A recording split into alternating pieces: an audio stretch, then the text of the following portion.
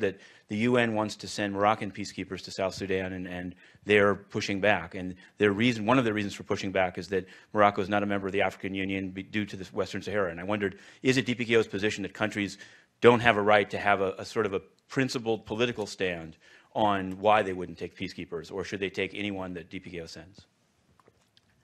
Well, first of all, we wouldn't comment on the specifics of how we're trying to bring more peacekeepers in. We, as you know, are in touch with a number of member states trying to build up the forces as was approved by the Security Council.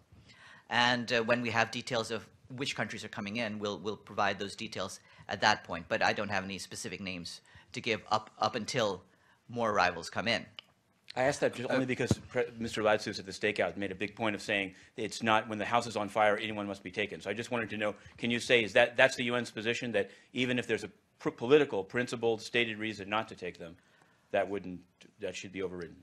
For us, the priority is to get as many peacekeepers in as we can. They've been authorized by the Security Council. We're trying to get the right numbers in order to stop the bloodshed as soon as we possibly can. So that's our priority, but if we have any specific announcements to make about different countries joining in, we'll make it at that point. But that's not ready at this stage. And on India,